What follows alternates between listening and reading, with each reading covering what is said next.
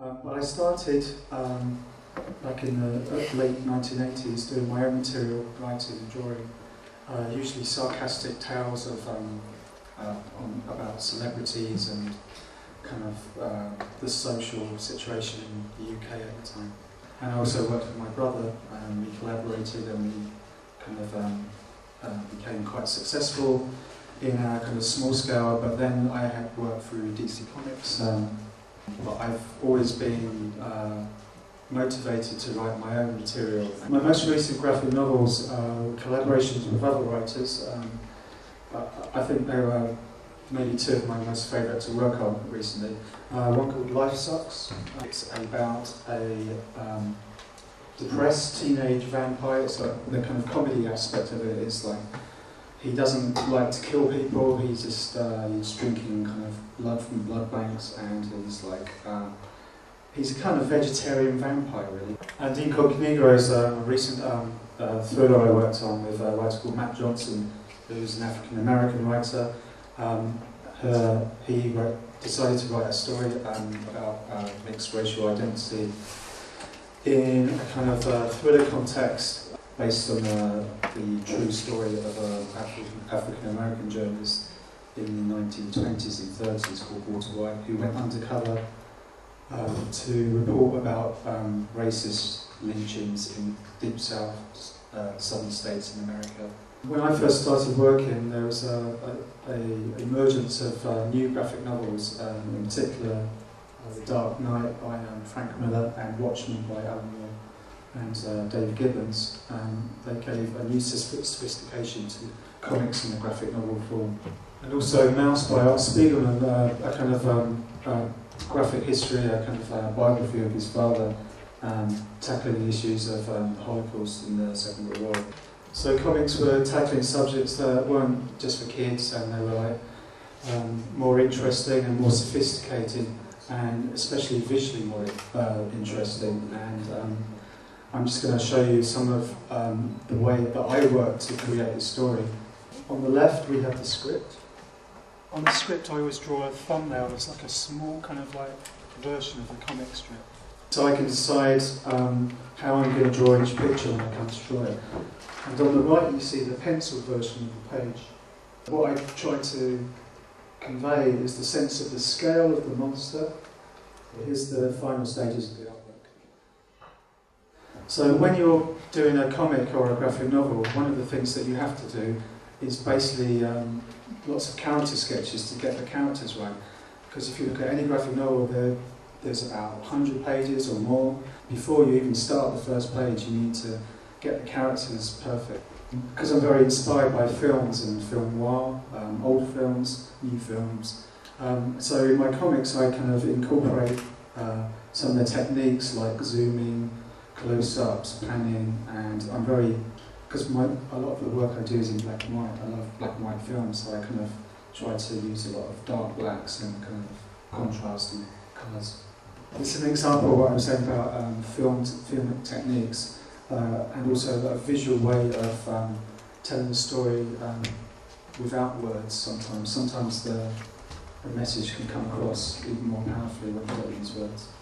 This story was inspired by a train journey, and it's all about a kind of old man who is thinking back about his life and how he could have changed it.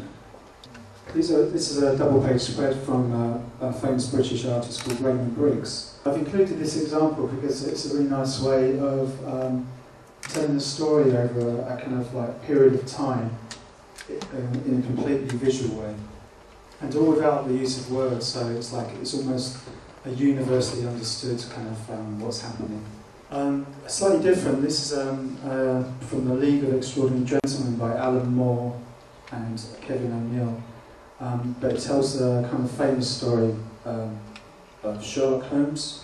So it's a really kind of dynamic, kind of visual way of telling that particular story of a fight scene and kind of the fight between Holmes and Moriarty and the sudden fall.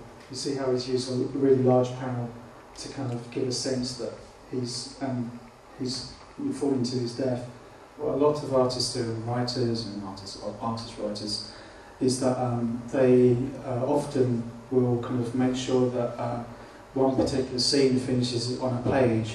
It's a kind of way of heightening the dramatic tension. Then when you turn the page, you're in a new scene. This is by an artist called James Stern. This is all about a Jewish baseball team in America in the 1920s. What I like about this is like there's a passage of time, but there's also the kind of building of drama through this scene. So we get to the last panel, and he actually hits the ball, and that kind of leads to the next page. This is some of my own work from the book Incognito I was talking about earlier. I chose this because it kind of shows up the style that I use a lot, influenced by old films of black and white.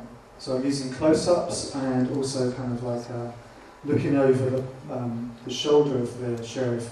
It's almost like where the camera or where the person, we could be the kind of person after him, if you see. Kind of using similar techniques to how Alfred Hitchcock would make a film. And you see here where this actual scene kind of finishes, it's like a kind of end of a paragraph, and the next page is the start of another paragraph. Also the kind of passage of time thing I was talking about, I've basically kept the same viewpoint, but the thing that the reader is thinking is like, will he use the gun or won't he? So it's like the tension between the two characters is maintained and probably strengthened by the choice of keeping the same angle rather than changing the angles around. This is some work from one of my favourite comic artists, maybe Hernandez, and kind of American, Mexican artist. Similar use of black and white and cinematic techniques to what I use as well. This is a page by an artist called Seth from a book called Pelucaville. I've included this because it's another example of using the visual to tell a narrative without words. It's an example of how the surreal can be used in comics to create mood and atmosphere. And it's another kind of interesting example by an American artist called Chris Ware. He kind of mixes up kind of panels and panel sizes in a kind of like slightly unusual way that aren't like traditional comics. This is a story I did called The Shipping Forecast for my book Montague Terrace. In Britain we have a thing on the radio called the Shipping Forecast. There's something about it that's almost poetic. Each area around Britain has kind of a particular name, and the names are quite unusual and strange. And when it's read out on the radio, it has a kind of a sense of the poetic. What I tried to do with this story was to start with an image, but then kind of change your perception of what was happening. So the first page we see the ship, and we're hearing the weather forecast. And on the next page, we see that the ship is actually a ship in a bottle, and kind of like pulling away, we see more things from this person's life. The kind of memorabilia, the kind of effects of someone who used to be a sailor. So while the forecast is going on in the background, which we can see, we're going up these kind of dark, mysterious stairs, so we don't know to where. And eventually we come to the top of the staircase on top of the building. You can see the rain coming down the steps. And as we get to the top of the house, we see a figure kind of turning a ship's wheel. But then as we pull away, we see that he's kind of on top of the building, and the kind of the storm is almost something that's in his mind. When I work with other writers, everything is kind of usually broken down into a page. It's much like a film script. So you have page 1, page 2, page 3. Each kind of panel or frame is numbered. So on page 1 we have panel 1, panel 2, panel 3. Page 1, panel 1, 2, 3, 4. Okay, and here you have what's happening, and then you have the dialogue, and the same for these. But then it's up to me to interpret it into a visual way. So like say an establishing scene or something, like a city or something. This could be a close-up of someone's face, and then you could have that person looking up at the building, and other people talking or something like that. So it's like basically with the script, the bare information is there. For me, it's up to me to kind of interpret that script into the best way for the person to read it. Usually I like to have the whole story ready, so kind of written or scribbled out or with ideas. I think sometimes it might be nice to actually just start something, not knowing where it's going to finish, like some writers do that.